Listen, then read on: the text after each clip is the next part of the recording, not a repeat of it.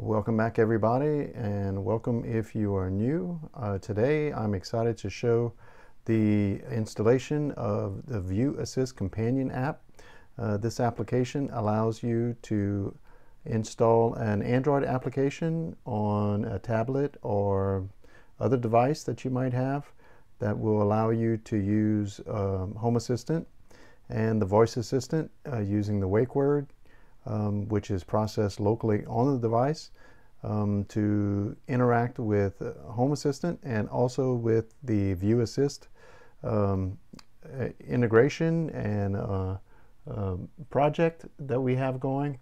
If you're not familiar with View Assist, I'll link a video describing it so that you can see, but basically it mimics the commercial visual voice assistants, things like the Echo Show and the Nest Home device that has the screen. It will interact with voice commands given to Home Assistant and show a corresponding view, all on the tablet. I have plenty of videos on that, and I will link those as well. But first I'd like to give a huge thanks to Mark Parker for his efforts in writing this application and updating it. It's been in use for probably about 6 months or so, and it greatly reduces the complexity of installing View Assist and all the portions that we used to have to do. It is all wrapped up into one. You not only get a browser display, the built-in voice assistant, but you also get a media player as well. So there'll be links in the description so you can get more information about the View Assist Companion app, but the focus here is to get it installed, so that's what we'll move on to doing now.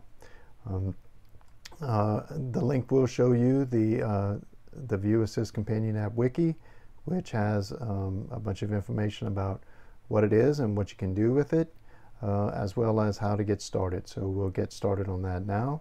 We'll click the link here. The first step you'll need to do is, well, first off, you will have to have Home Assistant already set up to use voice, and I have another video for that I'll link as well. But assuming that you have the voice stuff set up and ready to go, the first step here would be to install the View Assist companion app integration. That's easily done by using the hacks. If you don't have hacks, I have a video for that too. But we'll go over to the Home Assistant UI web GUI, and we'll go over to hacks. We'll click on hacks, and you can search for View Assist. As you can see, I have the View Assist integration, which is different than the View Assist Companion app integration. We'll want to install the View Assist Companion app integration by clicking on it. We'll have some information here. You click download, and we'll hit download, and this will install the integration. If you scroll down, you'll see that restart is required, so we'll click and we'll go ahead and restart that now. And while we wait for that to happen, we can move over to the next step, which is installing the Android app on the tablet. So I'll switch the view over to the tablet. Turn this off. Here's the tablet screen. The easiest way to do this is to open a web browser and to search for View Assist Companion app. Let's try that again. View Assist Companion app. And the first link that you'll find is Mark's repo for it. We'll click here to go to the GitHub, and then we'll scroll down to releases. Releases, it will load the page, and then we'll go to 0.70, and we want to download the APK from here. Click on there, and if this is your first time set up, you may have to give some permissions. We'll download this file, and we should see that the file is downloading, and the file has downloaded. If we click on it, we can open it. You may also have this issue where unknown apps from the source is not allowed. Just go to settings, and then we'll say allow from this source, and then hit back, and then it says, do you want to install this application? And yes, we do. So we'll hit install, and we'll wait a short time for the application to install. Once it's installed, we'll click open, and this is the splash screen. In just a second, it will ask us to set various permissions. You want to allow it to do this while using the app. Can it access photos and media? We want to say allow. It says write settings permission required. So we need to set the permissions for it to be able to control the brightness. So if you say got it, it'll bring you where you need to be. Scroll down, pick View Assist Companion App, allow modify settings, and then we'll just keep hitting back, back, until we're back. We'll say got it, and then the do not disturb, it wants permission as well. Similar, click, allow, do not disturb, allow, back, back. This is from the Android device. Here we are, we're waiting for a connection. We'll click launch on boot as an option because we want this to come on each time that the device is powered on. And if that is, if you don't want to, you don't have to, but this is very convenient. On the screen you can see various information about the View Assist version, the port that it talks on, the IP address of the device that it's running on, and the UUID. What we need to do is close the View Assist Companion app by swiping up. You hit the little square button, and then if you swipe up from here, you close the application, and then when you open it again, okay, at this point we'll click Devices and Services.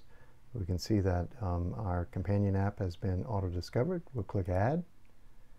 It says, do you want to add it? We say Submit, and the device will connect very loudly. We'll click the area that we want. For this one, we'll just say Office, and we'll click Next. Then it'll ask you for some information. We will just leave this for, this is a demo, we'll leave this set for the device name that it gives. You can choose the assistant. I have a few different ones. I typically like to use the preferred one, but you could choose what you like. You can pick the voice, and then you can hit done, and we should be set up for using the voice. If we scroll down to View Assistant Companion app, we can see, and this, excuse me, this is my production one. So I believe this is the one that we're on here. If we click on it, we can see that there's a multitude of different options and devices that it provides. One of which is the volume, which I'll try to lower. And let me just click this to make sure I'm on the right device. Yep, so this is the device. So if you scroll down, you can see that we're using the preferred assistant, and the wake word here, I'll choose OK Nabu, and if I say OK Nabu, turn on living room lights. Turn on the lights. So you can see that now we have control, and at this point we are good to go as far as using the View Assistant Companion app. for a voice assistant.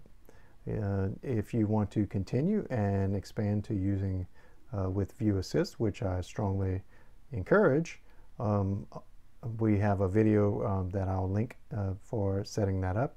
But basically, you're just going to create a new View Assist device and pick all the entries from here, like the media player and the display, and you will get to see.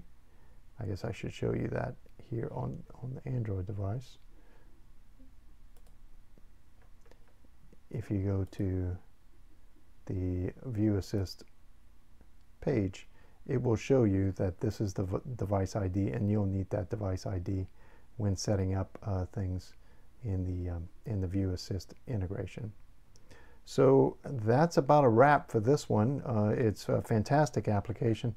Again, thanks to Mark, and if you have a chance, drop in on our Discord and tell him hello and have a chat with us. We're a very friendly group, and we're always looking to expand the capabilities of View Assist and voice on Home Assistant.